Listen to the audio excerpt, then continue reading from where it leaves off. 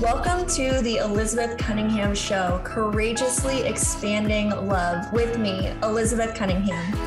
Has the way that love has arisen in you seemed out of place or even taboo? My mission is to expand the conversation of love in the world. Is it possible to have deep, loving, healthy relationships? Have you ever been curious about having more than one relationship or partner at a time? Get ready to transform in love, be courageous, and set yourself free. In this show, we talk about relationships, sex, love, and the ways we wish we could be, but never thought were possible. I shed light on things that are not always talked about with conversations about expanding love. The Elizabeth Cunningham Show starts now.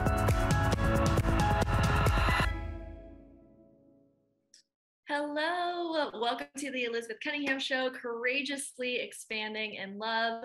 My name is Elizabeth Cunningham. I am your host, and it is my pleasure to be here today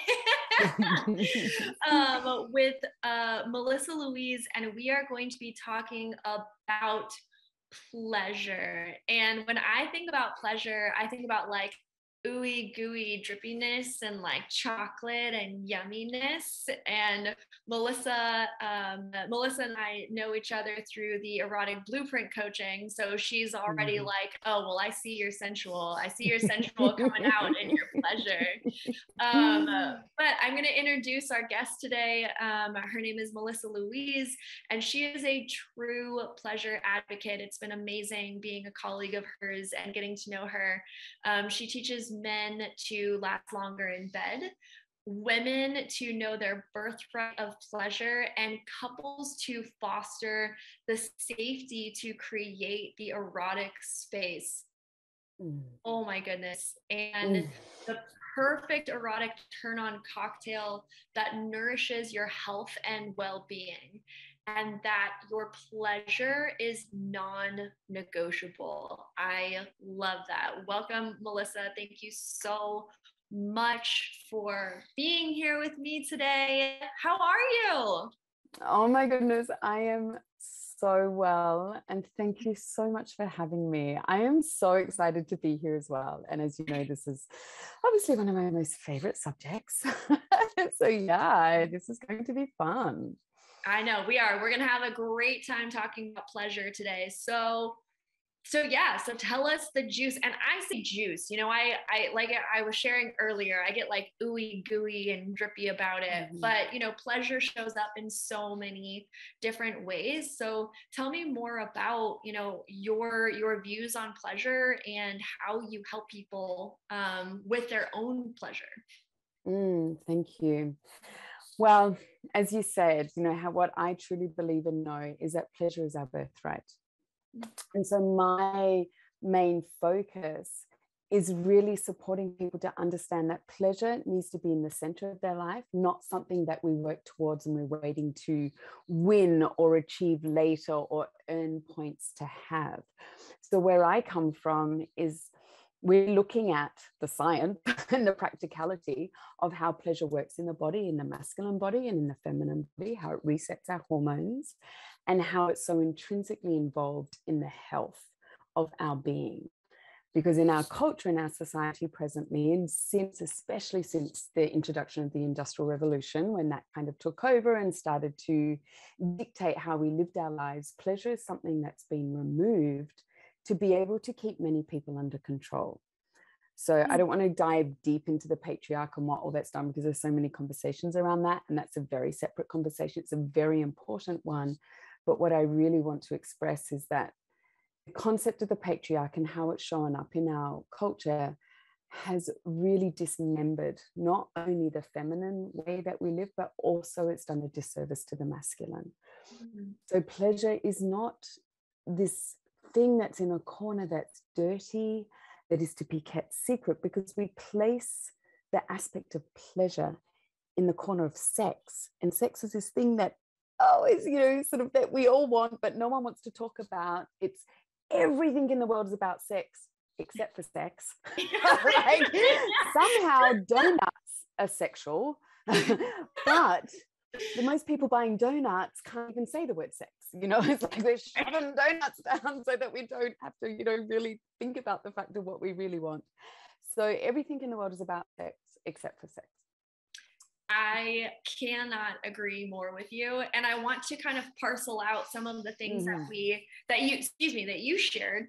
And just so we have like a foundation, so everyone is kind of on the same page of what we're talking about here. Mm-hmm. So when you say masculine and feminine, what do you mean by that? Because I know that there's the separation between like your biological like anatomy versus your gender expression, which is also different than like masculine and feminine energy.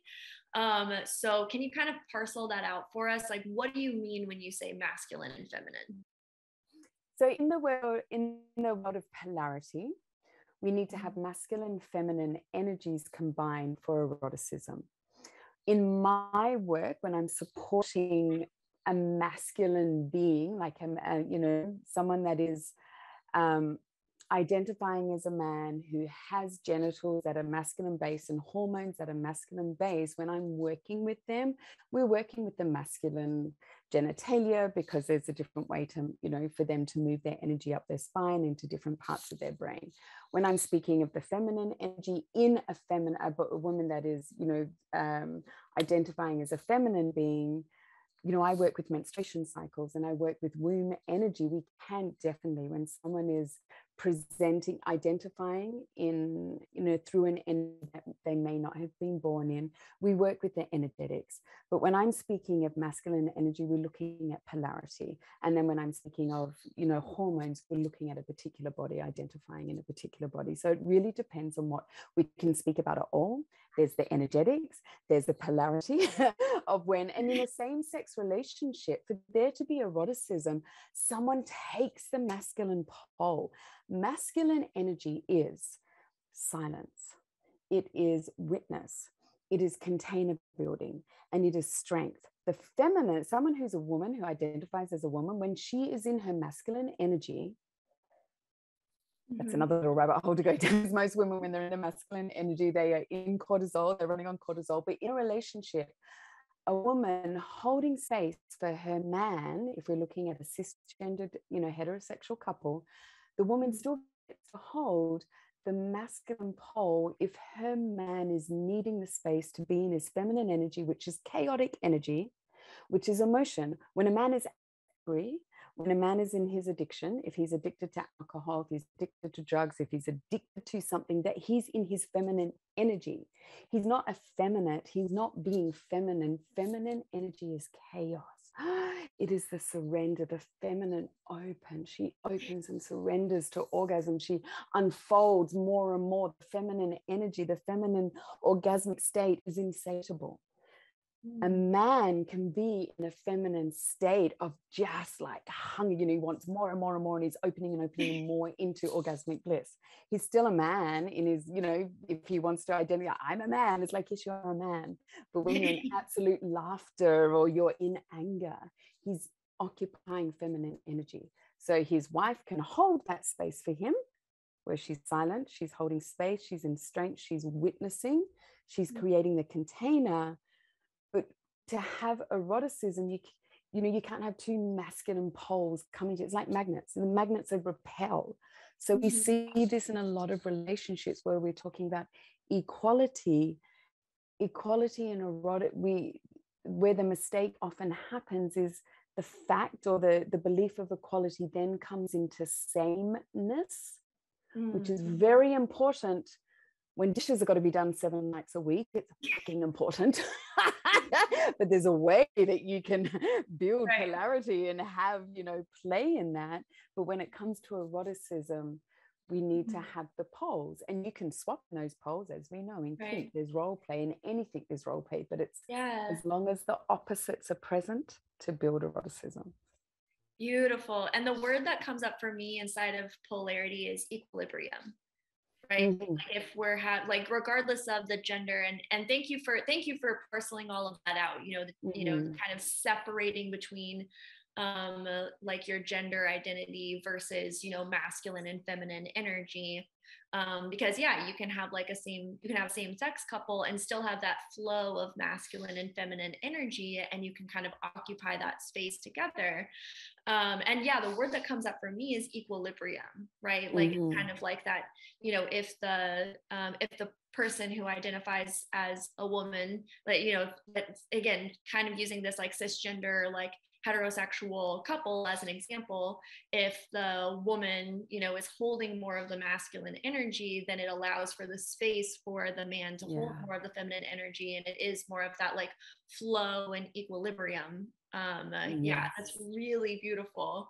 So how does this kind of flow of energy play into, pleasure, and what you teach people, like what you want people to experience in pleasure? Thank you. So when I'm supporting my clients, and especially if it is a cisgendered couple, what we're always concentrating on is when two people are together, it's really different to the work scenario. So when you're coming home, how does the feminine open? How does she surrender and open further into pleasure? And how does the masculine rise up and take control? When we take control, it's not controlling, it's not having control, it is in a controlling position that is given, and it's given through trust. So with men, I teach them to really raise their energy. I mean, we're going to look at the maps of arousal. In a man's body, his map of arousal starts as his cock and it comes up to the head. The god, goddess, the creator knew exactly what they were doing. I tell you, it's like, this is the spiritual path. So yes, we have the erection, the direction of the erection. You like something you want, you've got a business idea you want to go for, awesome. If you're going to use all of your energy and get excited and then spill your fluids all out, you've lost, like you've left the building. It's like, so raising that up, you know what you want, you're going for what you want, you desire. This is the direction of the erection. Breathing that up, raising it up. There's all of these different ways to do that. You need lots of tools in your toolbox. You're raising it up your spine, you're bringing that up to your head, so you know what to do, so you can hold the space, so you can stay strong. The feminine's map of arousal is the opposite. You need to entice her head. You've got to intrigue her. Is she intrigued by the idea? Does she trust it? If she trusts it, or if she's willing to trust and open, her heart will open. Once her heart is open, her pussy will open. We're looking at the opposite. So as a man, if you want to be with a woman, you've got to understand this. You've got to, if you want your woman to open, otherwise you're going to have a bitching, nagging, pissed off partner for 30 years, which is often what happens, is the woman's not getting the pleasure of the sex that she wants, which is her own responsibility. As for him, it's his own responsibility. Each person is responsible for their own pleasure, but which means we need to be responsible of the movement of energy through our body and how that happens, which comes to trust and opening on each side. Oh my gosh, that brings up so much. Oh my gosh, I'm so excited because I do want to go into like, how does that happen? And, what gets in people's way? There's so much that goes on. So we're going to go on a quick break. And when we come back from the break, that's what we're going to talk about. Like, how do you, move this energy in your body so that you can be open to, your lover or your, partner, and, and then what comes up? What are some of the things that you might have to work through in order to have that space and be open to that? Beautiful. So yeah, we're going to take a quick break and we will be right back.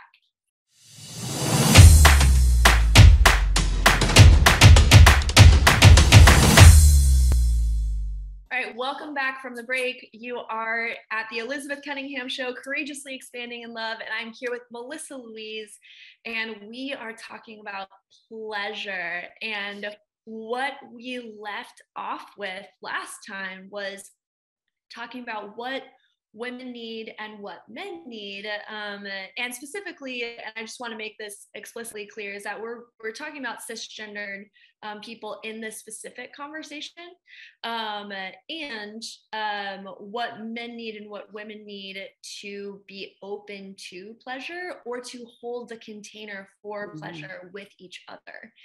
And so, Melissa, tell us a little bit more about that. And then I really want, like, the burning question in my mind is like, what do people deal with inside of this? Like, what are the blocks that people come up against? So yeah, tell us a little bit more about the pleasure, and then we're going to get into the blocks. Awesome. I mean, that word pleasure. We are going for pleasure. We're not going for orgasm. This is one huge disservice that we are fed. That sex means P and V. Sex means penis and vagina. I actually just wrote a post on this morning for this week. Dan Savage. This is one of Dan Savage's, things that he's always talking about. If only cisgendered men, approach women with the 4 words that, in his community, what talks about gay men speak about. And these 4 words are, what are you into? Because our perception generally from our cultural narrative is that if you are on a date, if you're going to be with someone, if things are happening, then sex is going to happen, which means there's going to be a penis in a vagina. Sex is so much more than that. So if we understand that, we're actually going for pleasure and we're not going for orgasm, because also too, what's fed to us is that an orgasm is a peak experience. And Masters and Johnson talk about this, the peak experience, but what they're talking about in orgasm, isn't Masters and Johnson's the sort of the conglomerate that speaks about how orgasm happens in the body? The issue with that diagram, the issue with that narrative is that it speaks about one type of orgasm that's in the male body, and they transferred that onto the female body. The female body has one type of orgasm like that, yes, the clitoral, yet we are capable of so much more, and we're designed to open up to so much more. So while we are focused on this fact that the way that we win, the way that we've achieved something, the way that something has worked, the way that we get what we're meant to be getting is going for orgasm, we're in a lot of dissatisfaction. And the masculine issue is that they have this pressure to penetrate. And the feminine issue is that we're broken. There's something wrong with us because we take too long, because all of our education is based on the cock. This is what the cock does. This is what the penis does. This is how it works. And this is the orgasm. The female body is never talked about in sex education. The only thing that comes talking about menstruation. I was going to say the only way that the female body comes up is the fear of pregnancy. So sex education is given to us in fear, and it's given to us in short bursts, which is not how the body works. So once we have that narrative set in our mind, we're then in this space that's actually not true, but we're sort of like, when I say we, I'm talking the world at large, we're all running towards a corner that we're all being forced into that is such a tiny part of the picture. And so then this is where the female narrative comes, is that I take too long. And when men feel like they're failing, is like, what's happened? Why are you not orgasming? I'm doing the thing. I'm penetrating you. I'm doing it. So it's this thing of doing as opposed to being and unfolding and going for pleasure. Like, what are you into? Oh my gosh. Yeah. And I think that just that piece of knowledge right there, that not only is sex not just, penis, vagina penetration, but that orgasm is not necessarily even the point of sex, and that there's multiple different types of orgasms, and there's different ways that we can have orgasmic experiences as well, and that pleasure and sex can't be separate, like, right? So, oh my gosh. Okay. Oh, this is so good. It's like everyone, when when you want to like wave a magic wand and like boop everybody on the head so that they know that, like, that's one of my things. That's one of my people on the head things. I wish I could put people on the head with that information. Well, you're going for pleasure, not orgasm. And pleasure is full of orgasm. And this is the thing. This is what I love sharing with my clients. My favorite part when I work with clients is about 5-6 weeks in, and they come and go, oh my God, I've had the most amazing sex of my life.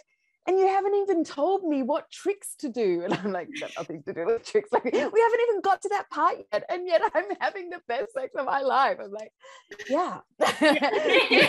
Yeah. It's not about the thing.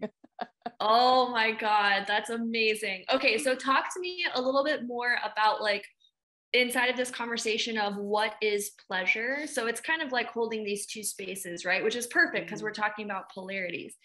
Or we were talking about polarities with masculine and feminine. But it's like, okay, so what else comes up in pleasure? What else is possible in pleasure?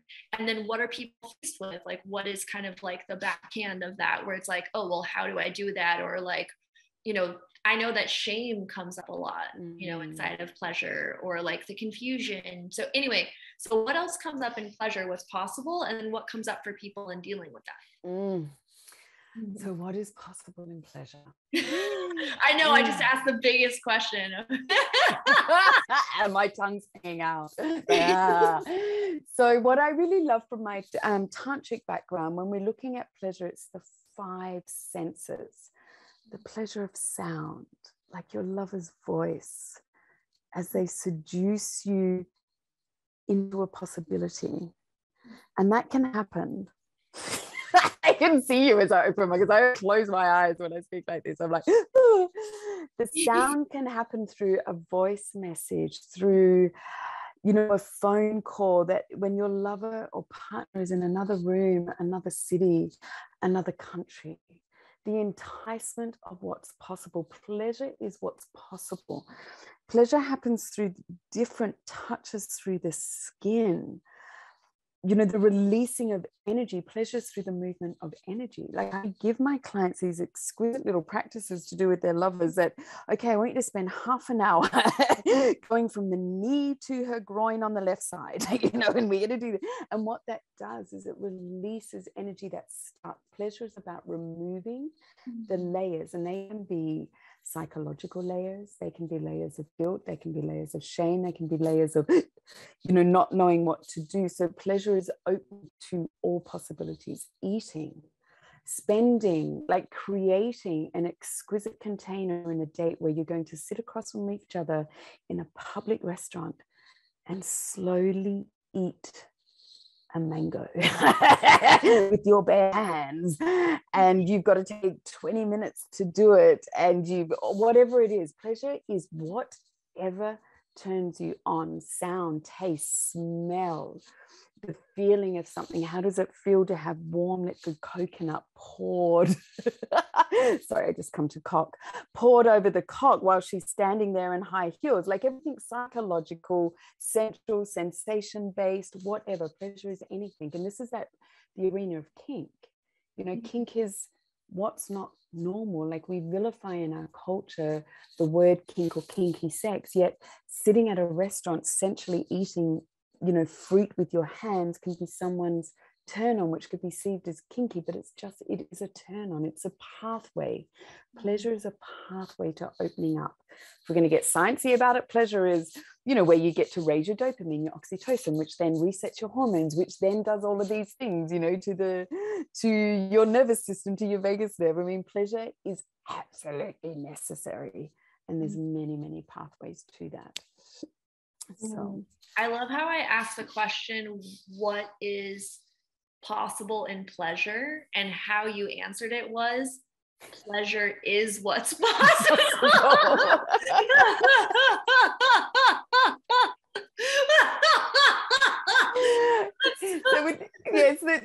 We could summarize that by saying pleasure is how you live life instead of waiting to die. Instead of living to die, you're just existing, or you can live.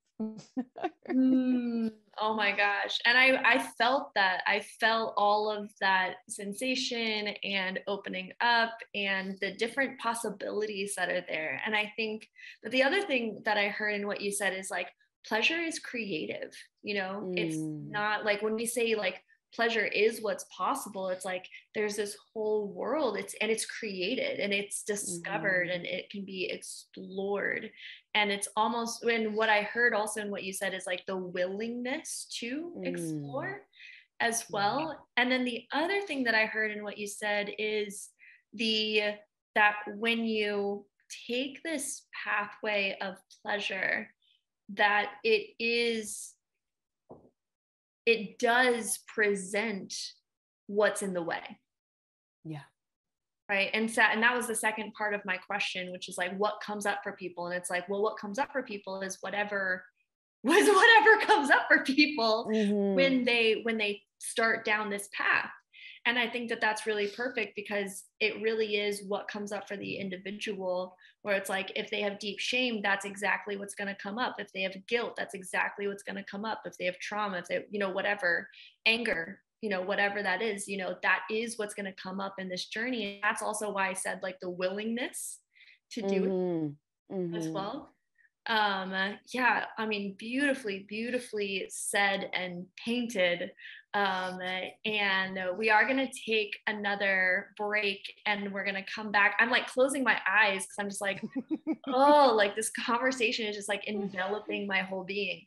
And we're going to take another break. And when we come back, we're going to talk about, okay, like, now we know about pleasure. Now we know about, what's possible. And now it's like, okay, well, now what do I do? Now what? Now what do I do? So that's what we're going to talk about when we come back from this break. And we'll see y'all in a second.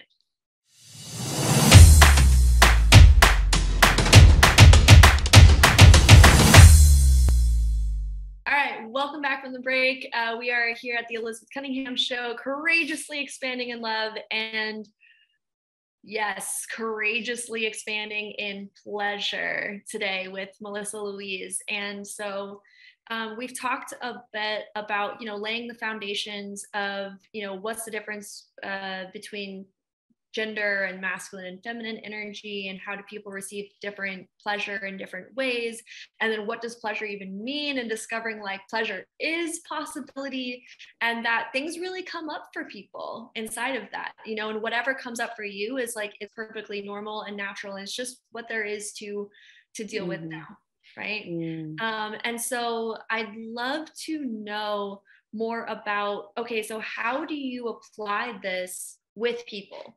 How does this actually work with people that you work with? Yeah, thank you.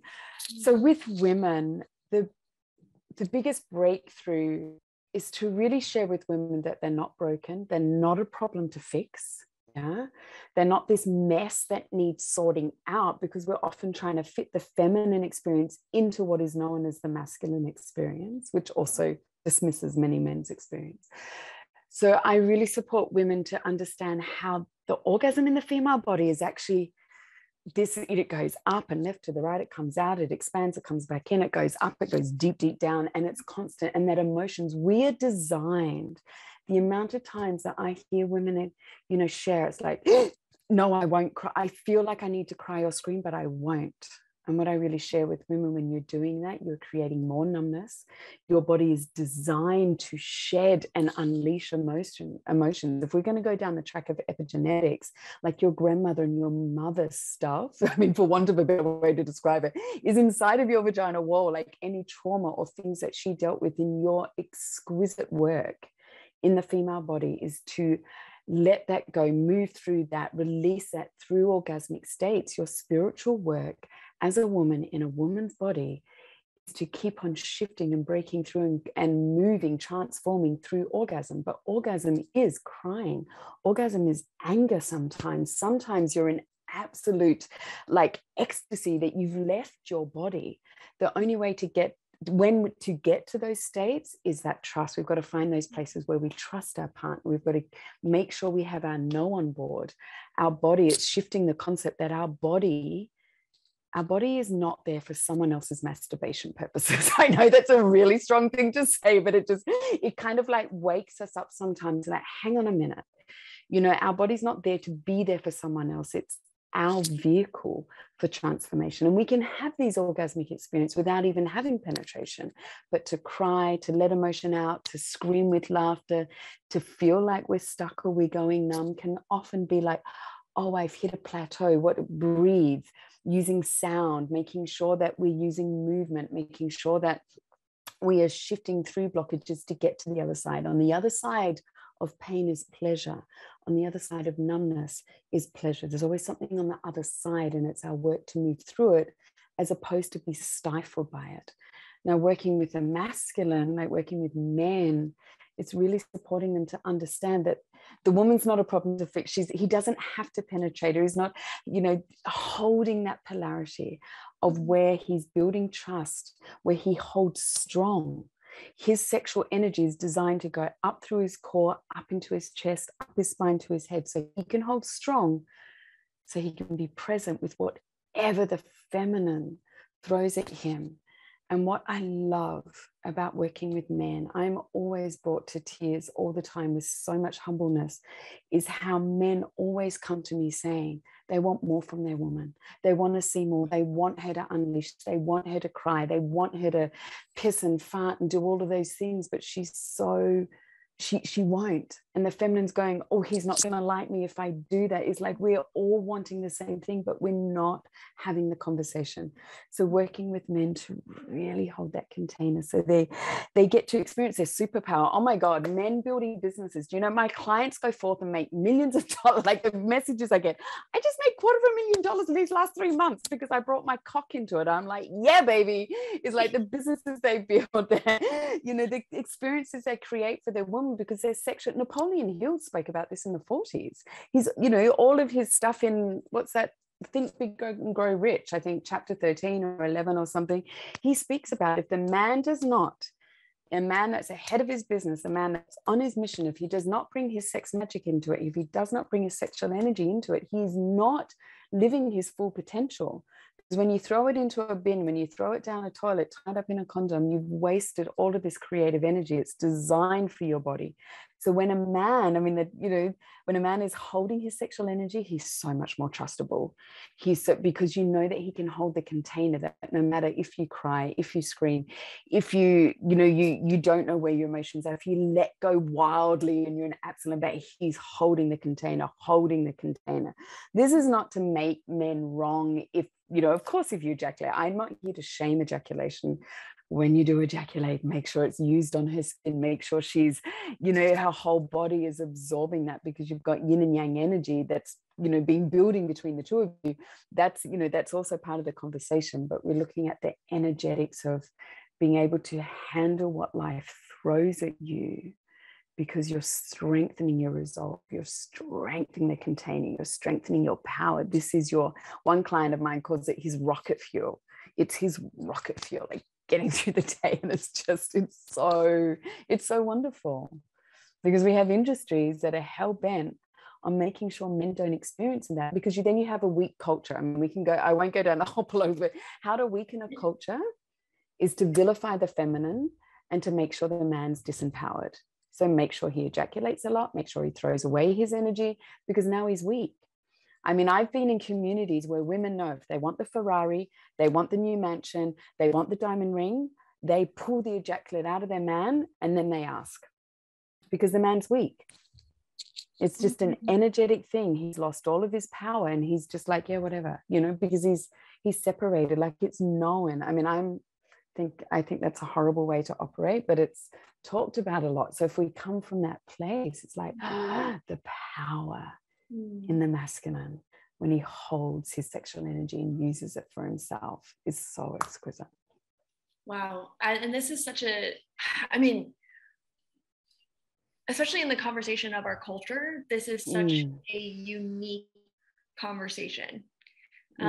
Because we do talk about how women shouldn't be emotional, and or if they're emotional, that it's bad, right? It's like, well, women are emotional, but it's bad, or just women shouldn't be emotional, right? And that yeah, like there is this like you have to release, like, and I've heard that too, like even though I'm not a man, I don't identify as a man, but I've heard that in this conversation where it's just like, oh, well, you need to do it and you need to do it fast and you need to, or if you do it too fast, then that's bad. It's like, there's so much that you can do wrong. And there's so much manipulation underneath all of that. That when we're having these conversations, we're not able to fully express and say what's authentically there for us. And I actually had a personal experience where I was dating a man, cisgendered man, and he wanted me to be more. I heard myself in what you just shared. And I remember that. And I remember him being like, I want you to let go. I want to, I want to hold you. I want to be there for you. I want to like, I think what he kept saying is like, I want to experience you. I'm pretty sure, or something around that. Like, I want to fully experience you. I want you to feel, and he said, I want you to feel safe with me. And I didn't, and I was scared, and I was like, and I was stuck in this place that you're talking about, which is like, I shouldn't be loud, I shouldn't be emotive, I shouldn't, it's too much, I'm too much. And that it's not a safe space, right? And it wasn't anything that he was doing necessarily. It was like, that's what I truly believed about myself and about what was possible inside of sex and pleasure and those containers. And so what you said really like truly and deeply resonated with my own experience as a cisgendered woman who also is, has dated and has had sex and like, pleasurable experiences with cisgender men as well. And yeah, and I just, what you said was really relatable. And I really get how passionate you are about this, about this subject and how important it is. And what do you see, like when people are fully able to express this? And you said a lot about like the men, and like that was really cool, like what men are able to like do when they're able to like really hold that masculine energy so well. But what have you seen is possible also with women or with their partners, possibly that you're working with as well? Can you just clarify, so what is possible for the feminine when she goes into this work? Yeah, yes. Yeah.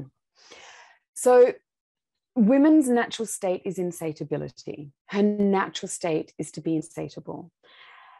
Our body also really thrives through pleasure.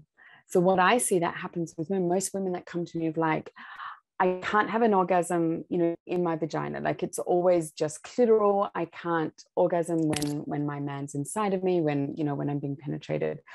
What I see is that their whole world open up, and the possibility of like, once they have their no on board, once they actually become their own backup dancer to their own genitalia, when they get to know their inner world, that these orgasmic states are available so much of the time, where they then start to experience cervical orgasms, where they start to experience the hunger for their partner again, where they've been rejecting sex because they're not getting the sex that they want. And that's a two-way street. We're responsible for our own pleasure. So many women that I work with even come to me with the aspect of like, but I don't even know what I like. I don't even know what is possible. I see it all on the internet. I hear about this. And so it's getting their boundaries on board, their no on board, discovering what is possible for them on their own journey before they even come to their partner. So then what happens is newfound excitement for the relationship, how the relationship nourishes, like your sex life in a relationship. Your sex life is designed to nourish the relationship. It's designed to really fuel the relationship. So then we have the erotic space, so that your life is on a constant simmer. This perception that, oh yeah, well, we've been together 20 years now. It's not like, it's like, oh my God, 20, it's like you found ways to relate and build on this eroticism. Is taking orgasm off the table, taking penetration off the table, and discovering the whole possibility, and their body opens to their man again, instead of closing off because they're not getting what they want, but they become responsible for their own self. Also becoming, their own advocate around their menstrual cycle or their moon cycle if they've gone through menopause. It's like, I freaking matter, and I deserve to be able to take up place in this world as a woman in my female experience, not like where we're overtaking. It's like what I share with my clients is we're here to have power with our men, alongside of our men, not over our men. We're not here to take power over them. We need to walk side by side. And what that takes is becoming sovereign around our own experience as women, in the feminine experience in our body. And we need to advocate for that. We can't expect others too. We have to advocate for that ourselves. We're in the body, we're in the experience.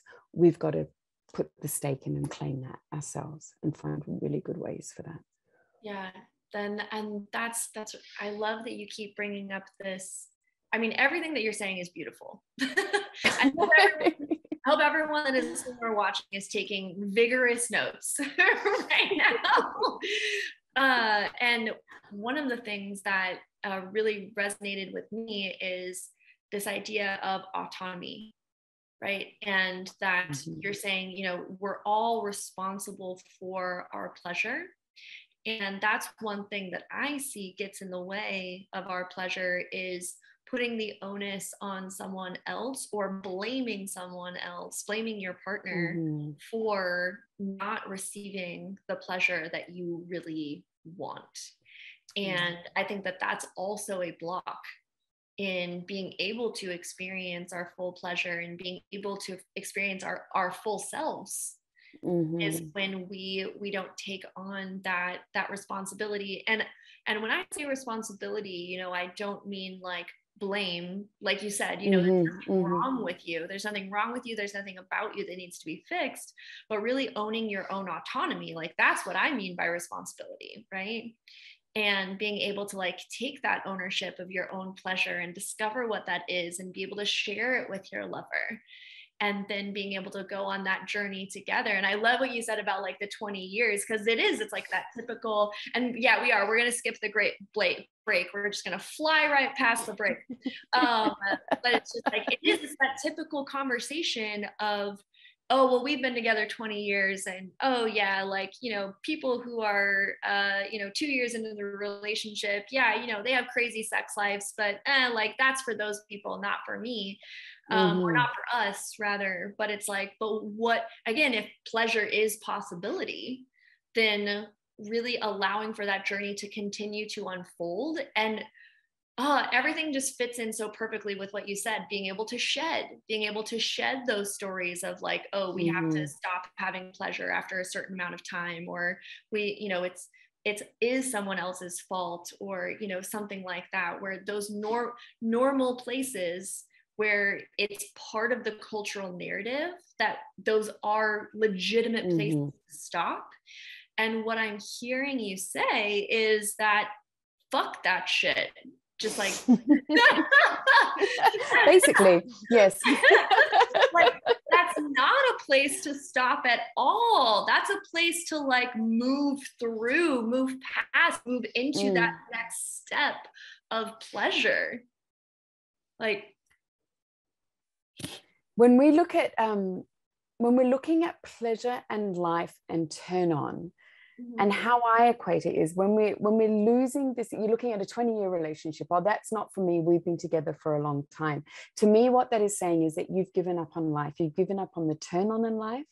You've decided that you don't deserve to have deep happiness, deep joy that's around turn on. It's once again around this aspect of sex is in the corner, and turn on and eroticism is around being attracted to a partner, someone else that you want to have sex with.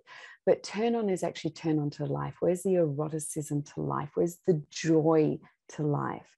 And so we also live in a culture where we have many, many things where we can keep on numbing our experience. The quintessential retired couple that are like now hate each other because now they're at home with each other all the time.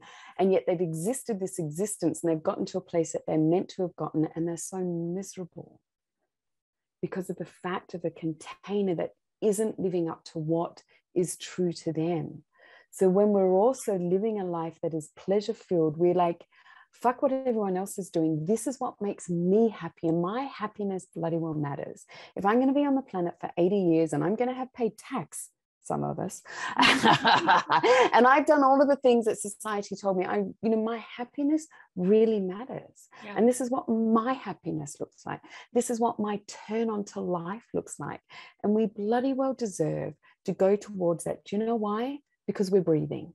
The only requirement that you need to live a turned on life is that you still exist in the body that you're in. The fact that you're alive. Once you get up over there and once you've been on the other side, you're going to say, oh, holy shit, I had 80 years in that body and I could have done all of these things. You don't want to regret that, because coming back is a long journey. You've got to be a baby again. You've got to be a toddler again. You don't want that. Do it now. Like, just realize it now that you're alive, you're breathing. It is the only permission that you need. You don't need anyone else's permission. You're here to live a turned on life, because the fact is you are alive, and that's it. It's the only requirement. Amen. Amen to that. Okay, so I want to know, we talked about some amazing things. Seriously, we've talked about some amazing things. If anyone who's watching this live is just now joining us, please rewatch this. Please, like, I beg of you. If you know what's good for you. Like, rewatch this. And, you know, for anyone who is watching or listening to the replay, you know, oh my gosh, I hope that you've been taking notes. And I want to know, what is one thing, if, you know, with all of that we've talked about today, if you could give people just one thing that's, you know, the most important takeaway, or like the action to go do, you know, what would that be? Oh, I love this question. I'm only allowed to have one. Okay, at least I get one for men, one for women. Just give me that, please. Okay, go for it. Okay, so for women, breast massage. Many reasons for this. When a woman changes the relationship with her breast, she changes the relationship with the world around her. So when she heals her relationship with her breast, she heals the relationship with the world around her. The Taoists teach this. As soon as a young girl starts menstruating, she needs to start breast massaging. We're talking about lymphatic drainage. We're talking about reset of hormones. We're talking about the hormone reset and the stimulation of the hypothalamus, the pituitary, the pineal, like all of this stuff that the medical world has taken over for us. But guess what? We have it all inside of us. So breast massage. Many women are raised with the fact that their breasts, you know, it's public opinion. So many women are ashamed of their breasts. They're not, you know, they're not the way they should be. God knows. I mean, I can't understand this should when there's like 4 billion women in the world. It's like, oh my God, that's like 8 billion boobies.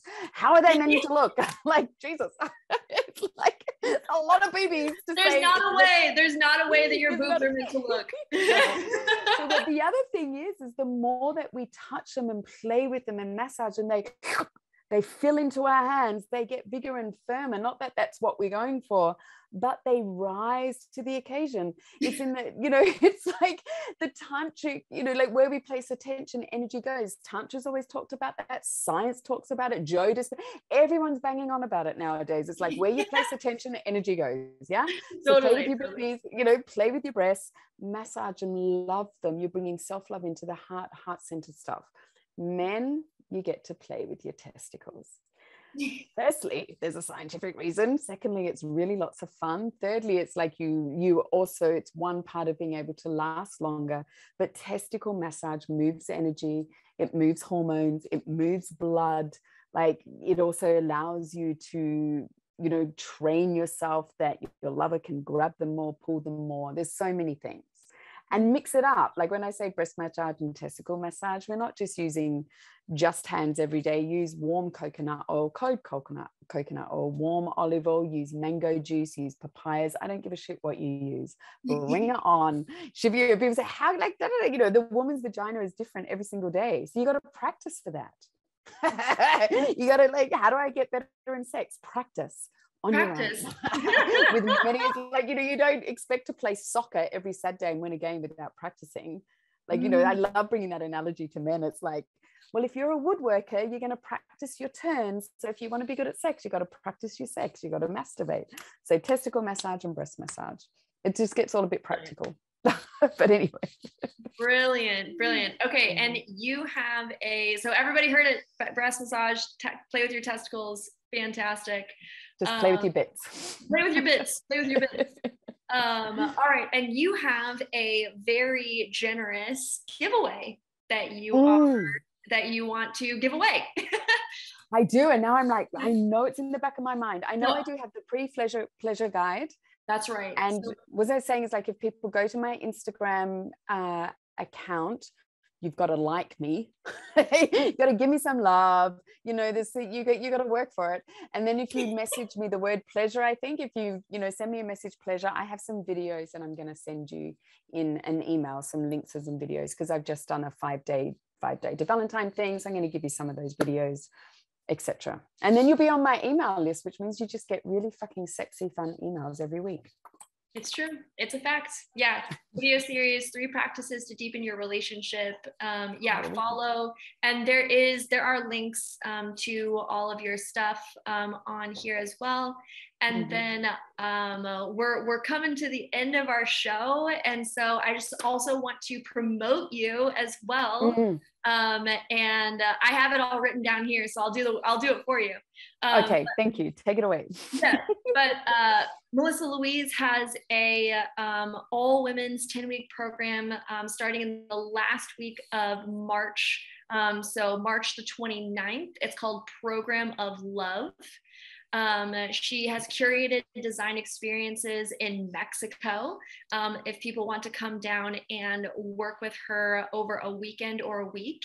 And she also does one-on-one coaching for men. Again, all of that information can be found in the show notes. You can, again, get the giveaway. Definitely get the giveaway. If you do, get the giveaway 3 video series to deepen your relationship. Find her on Instagram and message the word pleasure, and then get on board with this pleasure train. Melissa Louise, thank you so much for coming on the show today and talking with us about pleasure, and that not just what's possible in pleasure, but pleasure is what's possible. I love it.